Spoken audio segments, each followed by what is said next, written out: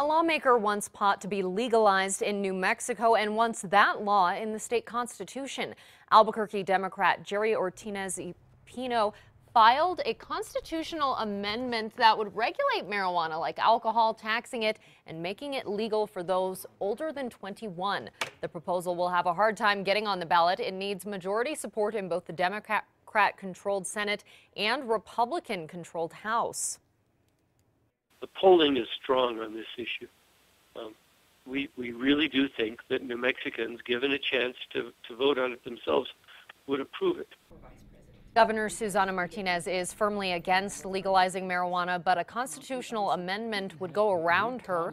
Marijuana was legalized last year in Washington, D.C., Oregon, and Alaska, and is already legal in Washington State and Colorado. An officer-involved shooting sent 2 people to the hospital in Hobbs. New Mexico State Police say around 1:30 yesterday morning, a Hobbs police officer went to Diamond Lil's bar to respond to a fight. State police are not saying much, only that shots were fired when the officer got there. The officer was not injured, but 2 other people were shot and airlifted to a Texas hospital. It's unclear how they were involved or what their condition is. State police tell us 6 officers from 4 different agencies shot at a murder suspect last week. It happened during a chase on I-10 near Lordsburg. Police say when 23-year-old Dewan Holloway pulled over, he started firing at officers with 2 pistols. Officers fired back, hitting Holloway. He was then airlifted to a hospital. Police say Holloway has a warrant from Mississippi for capital murder. State police say 3 of their officers fired shots, along with a motor transportation officer, a Lordsburg police captain, and a sergeant from the Hidalgo County Sheriff's Office. None of them were hurt in the shootout. The NTSB has released their report on a deadly hot air balloon crash that killed a Balloon Fiesta veteran. Last year in May, the balloon-carrying pilot Daniel Kirk and passengers Natalie Lewis and Ginny Doyle exploded after hitting power lines. The report says the pilot engaged the burner for about 15 seconds to try to avoid the power lines. The report doesn't explicitly say why the balloon still hit those lines, but it does highlight that it takes 6 to 15 seconds for a burner to be effective. A balloon can travel almost the length of a football field in 10 seconds. There was a 5-mile area where investigators recovered cell phones, GPS devices, and wreckage pieces. Kirk had been flying since the early 80s. He flew during several Albuquerque balloon fiestas. Texas siblings who survived a horrific car crash that killed both of their parents have spent the last 3.5 years healing. This year, part of that healing process is to join the Houston Marathon race that their parents loved to run. Samika Knight explains the children's plans. I didn't think I would remember seeing it, and then right when I saw it, like all the memories came flooding back. I was like, I remember my dad wearing that shirt, running the marathon. For 13-year-old Peter Berry and his 11-year-old brother Aaron, the Chevron Houston Marathon brings so many memories of their parents, Joshua and Robin Berry, on race day. We'd be waiting and we'd finally see them and they'd come over and say hi. Years ago, Peter and Aaron were among thousands along the race route, the kids there to cheer on their parents. But this year, they have a different role. It's a great honor to just go out there and support all the runners and just be on stage and get to start the marathon. The 2 are the official starters of the race. Go! For so many, they are a symbol of perseverance and strength. You see, 3 years ago, the brothers, their younger sister Willa, and their parents were in West Texas, headed home from a family vacation, when a distracted driver crashed into them head-on, killing both parents. Willa had broken bones, but Aaron and Peter were left paralyzed from the waist down. It hasn't been easy. With all the support we get, that makes it a lot easier. And with all the help and our cousins and our friends, they're always keeping us up. Peter and Aaron have found a new normal and often encourage each other while clutching a cherished photo. This says it was 2009 on the tags. So this, I guess, must have been like right as they finished, they took a picture. The Berry brothers say they'll be thinking of their parents at the starting line, all while encouraging the runners to run on. Saying that our parents ran it and then like we're gonna run it when we're older. So it's like you guys should just like, keep running, don't stop. That was Samika Knight reporting. The Berry children are now members of the large family led by their aunt and uncle and live in a full house with lots of cousins. Hundreds of marchers honored Martin Luther King Jr.'s legacy yesterday in downtown Albuquerque. The theme of the march, Walking the Dream. Hundreds walked to Civic Plaza from University and MLK in honor of the legendary civil rights activist. This is the march's 31st year. City and community leaders will continue celebrating Dr. King's life and accomplishments tomorrow. The 25th annual Dr. Martin Luther King Jr. celebration kicks off at 1 tomorrow afternoon.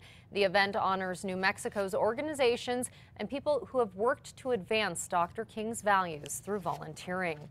A small group of people got a tour through Albuquerque's Bosque yesterday as the city gave them a look at plans to upgrade the trail. More than 20 people went on that hike. The mayor wants to improve more than a mile of trails in the part of the Bosque where the Rio Grande crosses Central to up north past I-40. The $3 million plan would add more signs and parking as well. One woman with a local environmental group gave us her thoughts. Sounds a whole lot better than the previous plan, which had buildings and ball courts and things like that. We want people to be intimate with wildlife and learn how to live with their wild neighbors. The city is holding another tour next weekend in another section of the trail. An 8-year-old girl is in the hospital after her younger sister accidentally shot her. The Farmington Daily Times reports yesterday the girls were helping their father clean the house in Flora Vista. The 6-year-old sister picked up a rifle and pulled the trigger, hitting the 8-year-old in the neck. The 8-year-old girl is in critical condition in San Juan Regional Medical Center. That was as of last night. Well, Albuquerque police say a person was taken to the hospital yesterday from a home on Pennsylvania near Central. Police aren't saying what happened to that person, but there was crime scene tape up and a significant police presence at the scene. And a man is recovering this morning after being pulled from his burning apartment. First responders arrived Friday afternoon at a complex near San Mateo and Lomas. There they found an unconscious 60-year-old man and 2 dead dogs inside the home. He was rushed to UNM Hospital. One side of his body badly burned. Crews say they were able to contain the fire to one building, but 3 people are now out of a home. AFD does not know what caused the blaze. Someone left behind a lot of money after a shopping trip to an Albuquerque Savers. Now police and the thrift store are teaming up to find the man. I happened to see a large amount of money on the floor. And as soon as I found that, I took it straight over to the office. It happened Wednesday morning at the Savers near Carlisle and Manal. Nathan Fisher, a manager with the store, noticed the wad of cash as he was cleaning the floor. He says he did not think twice about turning it in. APD has the money now. They're not releasing much information like how much is there or how it's packaged so that only the owner knows and can come forward. Surveillance video released shows the man walk up to the counter, drop off some clothes, then go to his backpack near the door to get some money. Fisher thinks he dropped it as he was gathering his things. Police say he did the right thing in turning in that money. There's a lot of good people in Albuquerque who do good things all the time, and specifically at the Savers, this manager, this young guy, did the right thing. Police are hoping someone recognizes the man or that he sees this story. Anyone with a tip can call 242-COPS. Police say if no one claims the money after a certain amount of time, it could go to Fisher. The state's highest minimum wage rate is about to go up again. Santa Fe's minimum wage is set to bump up to $10.84 in March. That's an 18-cent increase from where it stands now to match inflation. The capital city's minimum pay per hour is only lower than San Francisco's and Seattle's.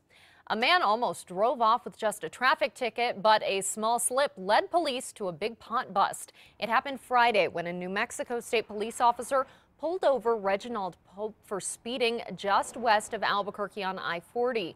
The officer had just wrapped up writing his citation and told Pope he was free to go, but then he asked a few more questions. Police say Pope told the officer his sister rented the car, but the name did not match the paperwork. That made the officer suspicious, and his canine picked up on a scent. When the car trunk was opened, police say they found 7 bundles of pot weighing almost 170 pounds.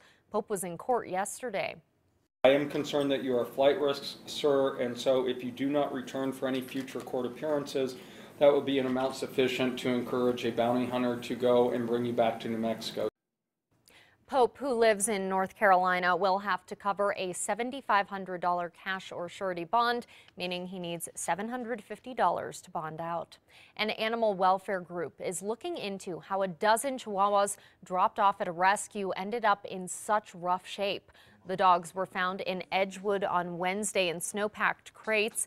Animal Humane staff say 2 of the dogs were so ill they had to be euthanized. 10 Chihuahuas are now in isolation. Many of the dogs have extreme skin conditions. Animal Humane staff say all of the dogs are female, ranging in age from 8 months to adult, and some of them are pregnant. It's unclear if this is a case of hoarding or if these dogs were part of a puppy mill. Well, they may be cute and cuddly, but dogs are not great readers. Even so, as News 13's Emily Younger shows us, a program involving dogs is helping kids learn in the classroom. Hi, Jenna. This is Coda. It starts with a simple hello. Coda is excited to see what kind of book you have chosen. As kiddos at this library near Santa Fe get comfy, I've chosen Waggers, and I think it's a really fun book. And flip open a book for their new canine friend. Oh, look, it's doggies, Coda. It's all part of a Santa Fe Animal Humane program called Wags and Words. A few airplanes. Kids who have trouble reading or just don't feel comfortable doing it in front of their peers get to share their stories with pups. It's helping these children become confident in the world. Char Crone is the owner of the therapy dogs. Take a bow.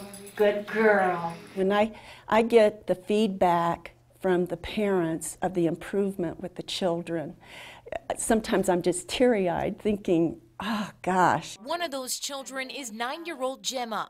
Are you enjoying reading to him? Yeah, it's really nice that he's listening.